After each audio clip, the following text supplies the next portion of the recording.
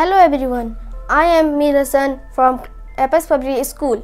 Today I am going to explain about water pollution, the loss of vigor in a freshwater body like lakes, rivers, oceans and groundwater due to toxic substances through human activity is known as water pollution. The mixture of toxic substances into water lying beneath the surface of water degrades the quality of water. This process will be supplied into our daily activities and for drinking, also the which is causing significant threat to our lives. Fresh water is only 25% in the total water resources. The water contaminated with 70% of industrial waste, more than 6 billion pounds of garbage, and the majority of plastic is dumped into oceans. Thank you.